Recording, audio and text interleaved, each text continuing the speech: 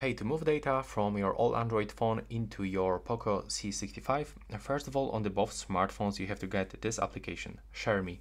On the POCO C65, this application is set as default, so you have to get it on the second device. So click on the search wheel when you are on the Play Store and type ShareMe. We are going to use this application on the both devices. There it is. So click to install. And now on your POCO C65, you can actually select to receive, because for sure we are going to receive options, data right here. Then click to turn on the Bluetooth. There we go. And now click next. Now there's also some notification, so click to allow. There we go. And now let's open this application on the second phone, accept all this permission that will pop on your screen. You don't need to join the user experience program. Click next to accept all the files, accept the access for the storage, and from here accept every permission that is popping on your screen. There we go. And here, as you can see, you can find some pictures, your data.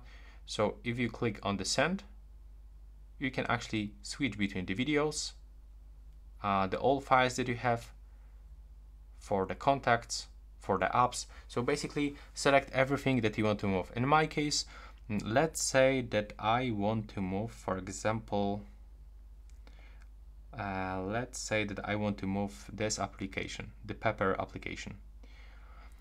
So now we can also see on the left bottom corner what was selected and how many data you are going to send. Maybe from the videos I'm going to also send this one.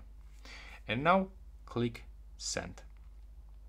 Now, as you can see here, we have to grant another permission. So go to the settings, accept this permission, go back, go to the settings and accept another permission, and do this for the last one. So turn on the Bluetooth.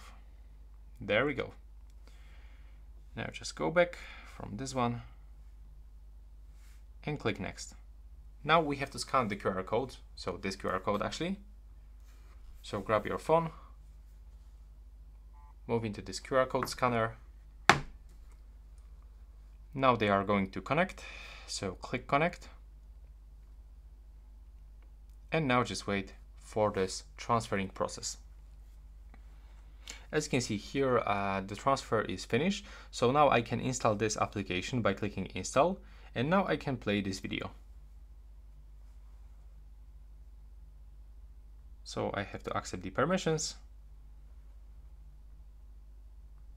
And there it is.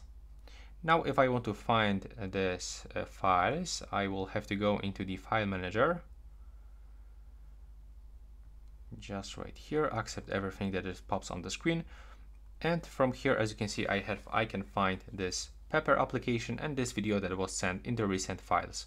But I can go into the APKs and to the videos, and that's basically it right now. Please subscribe to my channel. Bye bye.